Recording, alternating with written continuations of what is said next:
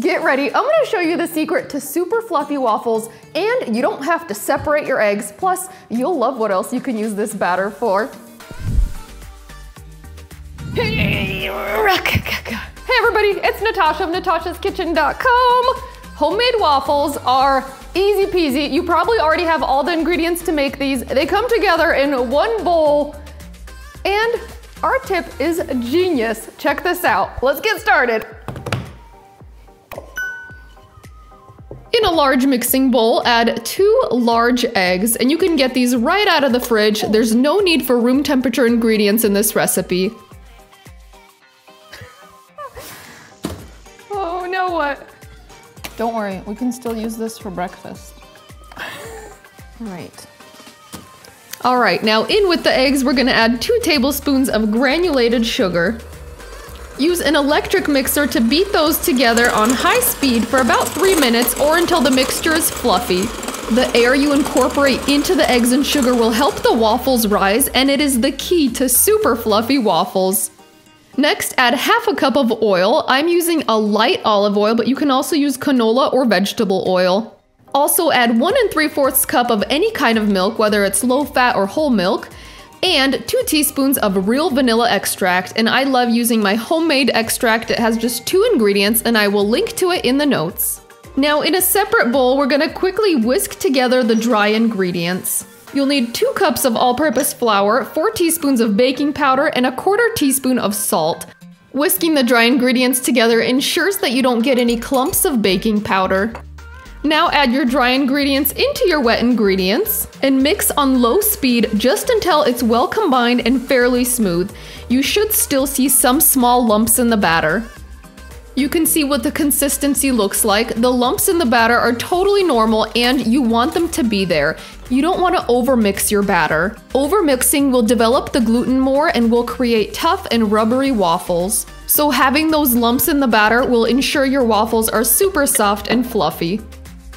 You can use the same batter in either a Belgian waffle maker like this one or a classic 4-square waffle press like this one from All-Clad. This one's my favorite. I love its non-stick surface and that it makes 4 waffles at once.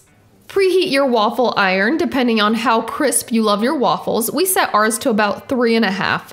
Grease the waffle iron if needed and add enough batter to barely fill the grooves of the waffle press.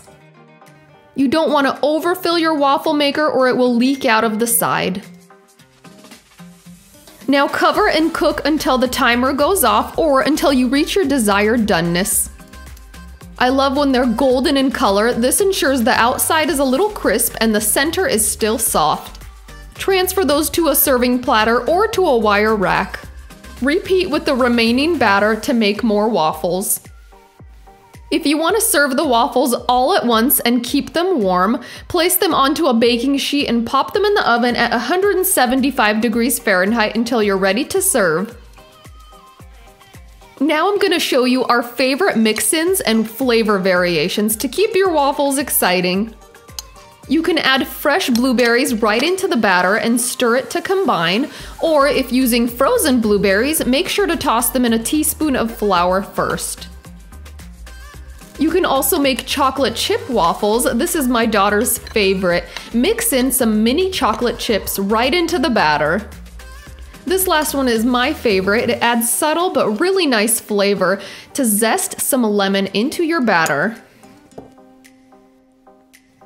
Let me know if you have any creative ideas for flavor mix-ins and variations. I would love to hear from you in the comments. I'm gonna cook up the rest of these fun waffles to show you what they look like once they're done. The blueberries burst inside the waffle, making every bite memorable. And you'll love how the chocolate chips just melt into every waffle groove.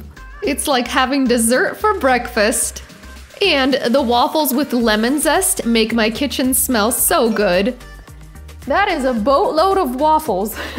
But this is good news because these are freezer friendly. It's like the ultimate breakfast meal prep and they reheat so well. You can pop them in the toaster or the air fryer directly from frozen, which is awesome. So quick and easy for breakfast. My kids love these in the mornings. So just stack them in a freezer safe bag.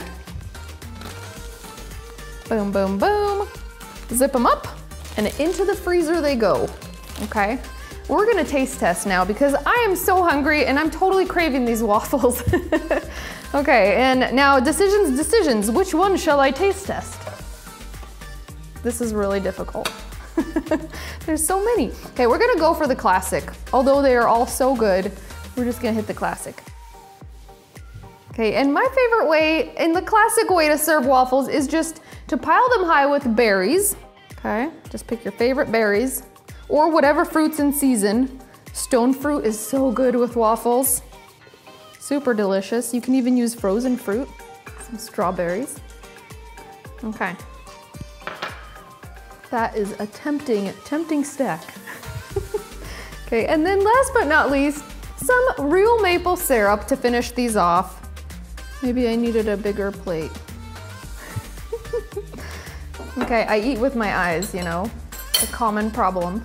All right, here we go. Ooh, you can hear that little crunch. What I love about homemade waffles is they have that little crunch. Crisp on the outside, airy and soft on the inside. Get some berries on there. Oh.